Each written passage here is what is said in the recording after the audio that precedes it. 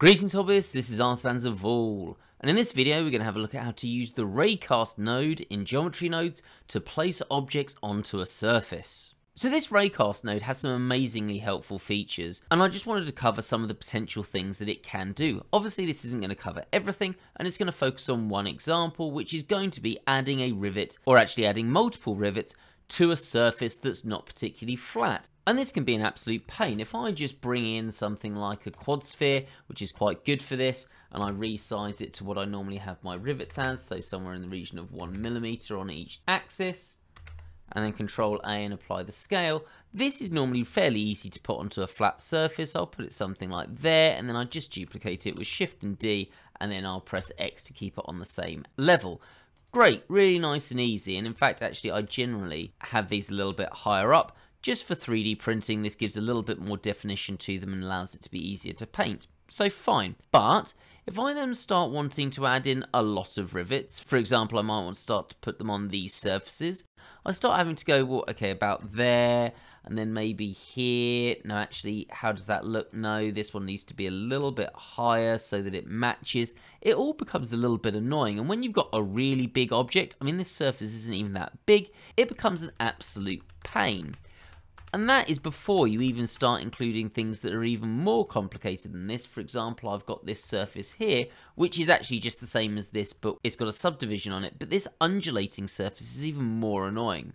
So what we're going to do is have a look at how to do this effectively with geometry nodes. Now, I do appreciate there's loads of other ways we could do this. This is just a demonstration, but it is one way where I've used this for rivets in the past, and it is particularly handy. So what I'm going to do is just G to move that rivet over to the side, because we're going to use that as an instance in this geometry node setup. So we're going to start with a very basic geometry node setup and then move on from there, but the overall thing isn't that complicated. It's just making sure you know what to do. So we're going to start by adding a mesh and a single vertex. You could do this with anything, for example a circle or a plane. It shouldn't really be a three-dimensional object, otherwise it's not going to work very well, but a single vert's a good place to start. If you don't have a single vert, you need to go to Edit, Preferences, Add-ons, and then type in Extra. And then if you select this Add Mesh Extra Objects, then you are going to have the option to bring in a single vertex.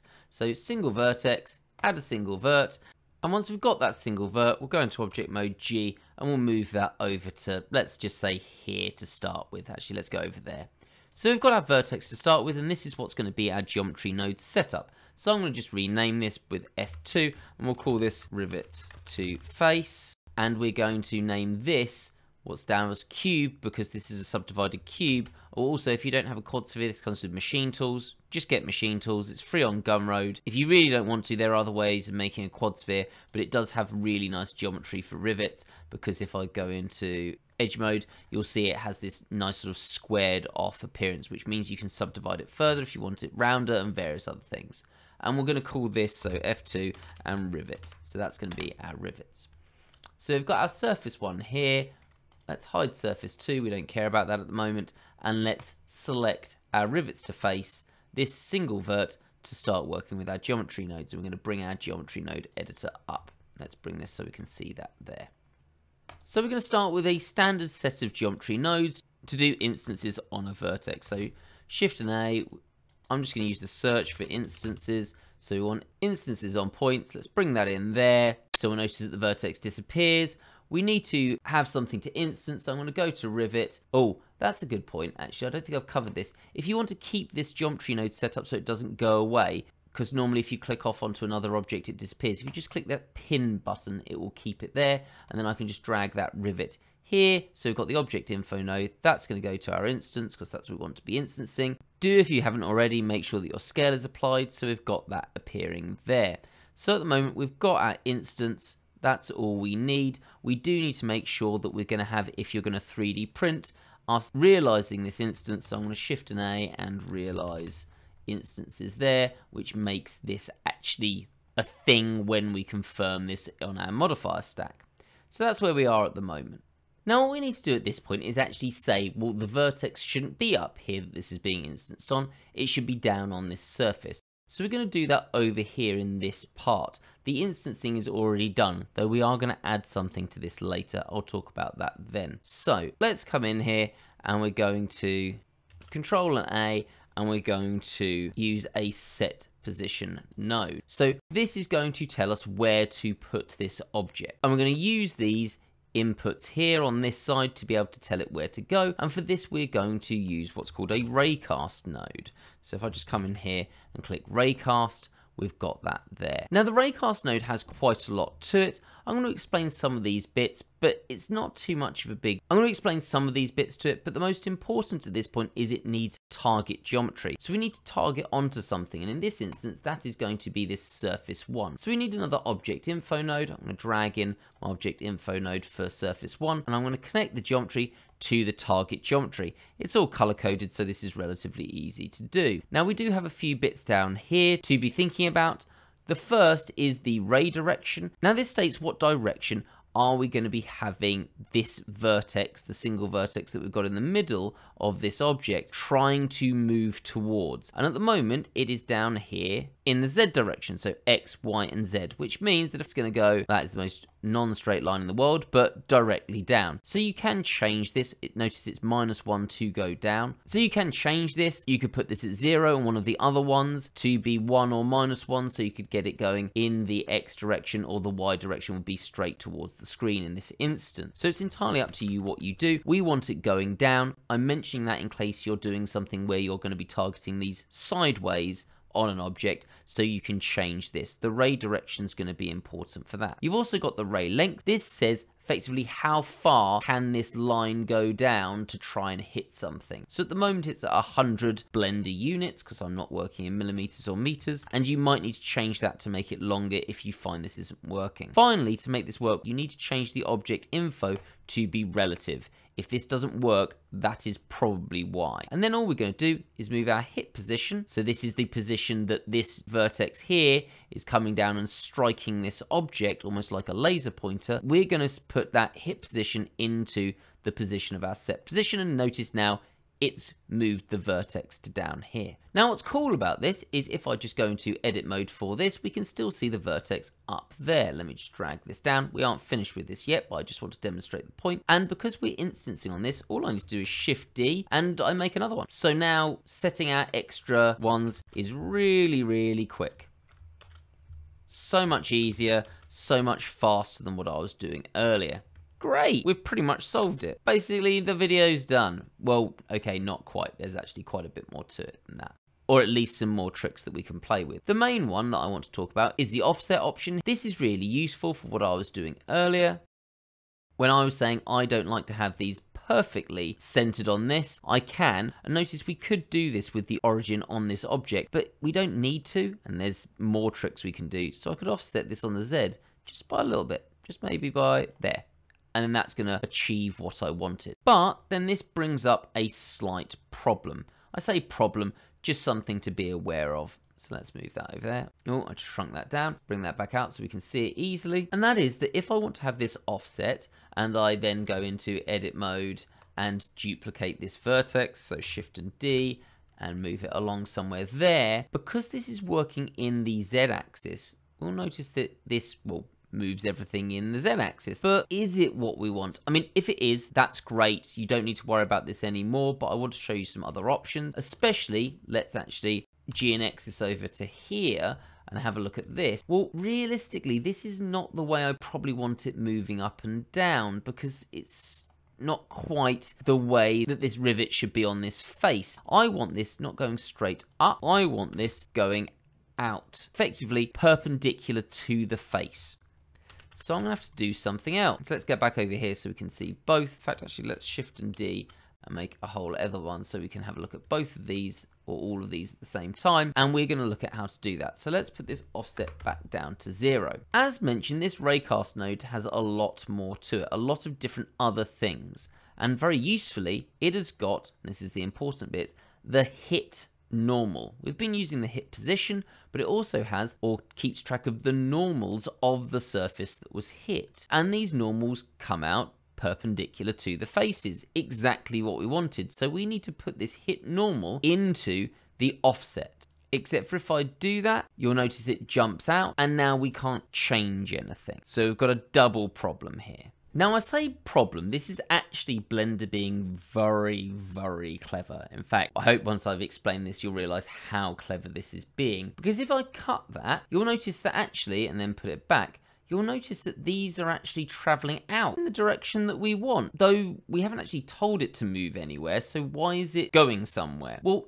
that is because this hit normal, if I just get rid of that again, you'll notice this is actually a vector. And although you can't see it here, vectors have a value to them. They're not just a direction, they have numbers associated with them. And for this, a normal gives a value of 1. You sort of can notice this. In fact, actually, it's probably easier if I just G and Z that whole object up so it's on this line here of the grid. What we should be able to notice is that this has gone 1 major unit up. For me, 1 Blender unit, so 1 millimeter, because that's what normals do. They show you the direction in a value of 1. Now, the fact that this is in a value of 1 is really cool, and let me explain why. Now, what we think we want to do is, if we want to change this, Shift and A, and then we're going to bring in a math node. So I'm going to type in maths, and it's vector maths because we're dealing with vectors. So I could put something in here, and I want to, well, change the amount that this is moving up. Now, well, if we're going to add a Z value, that is going to go, well, up and down because it's Z. It's going in the Z direction. Now, for some reason in my brain, I would think that if you did a multiply, that would have a different effect because you're multiplying it by the vector direction that's in normal, but it doesn't. It still goes up and down. So what we actually need to do is use a scale amount. What's really clever about this is, well, this scales it. So 1 equals 1, 2 is going to be 2 times the distance that it already was, and 3 is going to be 3 times the distance it already was if I didn't have this connected. Essentially, this is multiplication, except for it's multiplying the vector by a number instead of multiplying it, if I come back to multiply, by another vector. We want to just have one vector and multiply it by a single value. Now, because it's a multiplication, this could be annoying because if this moved it out, let's say 2, we're going to have to do lots of maths in it. But because it's moving it only 1, this scale value here becomes the distance away. So at the moment, I'm 3 Blender units away. If I go to 0, I'm 0 Blender units away. 1, I'm 1 Blender unit away. Or millimeters or whatever units you're using. So this allows you to control it, and you don't need to do any maths in your head. This is the distance away, and you can see it moves perfectly perpendicular to that face. So this scale node is the one that you want, and it's going to solve that problem. We can now control the distance. Okay, cool, we're all good. We're pretty much set to go. So now at this point, just to be clear, please don't turn off. We're not actually. I'm going to talk about some issues. We can go to vertex mode. I'm just going to grab those vertices and delete those. And then, in fact, let's delete that one as well. And then let's Shift and A while in edit mode and bring in a plane. So I've got a plane here. G, let's bring that over here. You can see how well this works. It's really cool. And then let's actually come here. Let's scale it up a bit. And then S and X. And move that all the way on the x-axis. Let's do something like that. And then I'm going to control an R, and I'm going to bring in as many as I want. Let's do something like that. So we've got loads and loads of rivets. In fact, let's put one in the middle as well. There we go. There's all my rivets. It's that quick to do it, and I can move these up and down as much as I want. Actually, I think that 0.1 was quite good. I mean, it makes doing these things so fast. It's absolutely brilliant. And if you're interested in this just for CG work, you're just doing this for computer graphics, you're not going to 3D print, this is probably all you really care about. I am going to mention one last thing which is really funky, and that is if I click on this object here, this has actually got Booleans being applied to it. At the moment, I've used box cutter to make this shape, and if I go into face mode, you can see actually this is still a cube. So this will work looking at Booleans included in object. So this works really nicely, and if I bring in this surface 2, this one's the same thing, but it's got a subdivision on it, and if I wanted to, I could, let's say, Shift and D, and then move this in the X direction, and although it looks like it's not working, that's because if I come to this one, bring up my geometry nodes, at the moment it's working on surface 1, I can change this to surface 2, and it will work. So this will work on whatever surface you want, undulating or not. and I just wanted to demonstrate that. The only thing I will say is if at an edge, something like that, goes too far beyond 45 degrees, it gets a little bit painful, and you might want to do another set that's coming from a ray direction coming, let's say, sideways, because if you've got your surface like this, you could either have the vertex here and it coming down, or the vertex here and it coming sideways. And if you've got a more extreme edge, something like that, probably easier to visualize this coming from the side. That's why the raycast direction, this bit here, is really important. Now, the last thing I want to mention is a little bit spuriously linked to this rivet idea, but it is important for just general geometry, but more importantly, I wanted to show you how you can do something else, and that's how to rotate objects so that they match your face. If I come into my viewport and put in my wireframe, you can see our wireframe for our object. And at the moment, it's looking pretty good, but when we come into these ones, this is going to be a pretty ugly Boolean when we start bringing things together. It would be much better if this was always perpendicular to the surface, and we should be able to do that. And the reason we should be able to do that fairly easily is that our instance on point, our node here, has a rotation setting. So we can put a rotation onto these instances after they've moved based on the face that's being hit, because we have this hit normal. So the most likely thing that's going to happen here, which is going to go wrong, is if I bring this hit normal down here, and to do this we have to turn this into a vector. So we'll type in a line, and we want to align Euler to vector, and then we put the rotation into the rotation. This should work, except for it hasn't. In fact, it's just sort of twisted things around a little bit, and it hasn't worked very well. And regardless of what we do with this node, it's still not going to work. We can try the different rotations, and it's not going to work. Now, there's a reason for that, and I just want to cover what that reason is, and it's very easy to fix. The problem with this is that, and you'll notice this has got a grayed out path, it's putting the wrong thing into this rotation.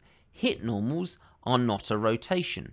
They are a vector. So if we just cut that off, put that into the vector, suddenly this will work, and you're going to have much nicer prints, especially if you want to have this perfectly on, because this is literally going to match it pretty perfectly. But either way, it definitely causes less problems by having this here. You may want to fiddle with this slightly, so 0.15 will mean that it's not actually crossing any of these points, so that would work really well. So once you've done that, this allows you to move in, add geometry as quickly as you want with this. So for example, I could just go into vertex mode, Shift Z, grab those, and just E to extrude them out, and I've got another one. Or in this instance, because it's a grid that we're making from this plane, another set of 3. It really makes putting these on where you've got different angles, or you've got something like lots of different heights and you can't be bothered to fiddle around with it, really quick to do. And should you want this node set up even faster, I've started a Patreon channel, and if you join at the 3D design tier, then this node setup is included for the next month. Alternatively, should you just want to support the channel, there's a supporter tier at only $3, and if you can't manage that, it'd be really appreciated if you could like the video and follow the channel if you're not already following it. Have a great day, guys.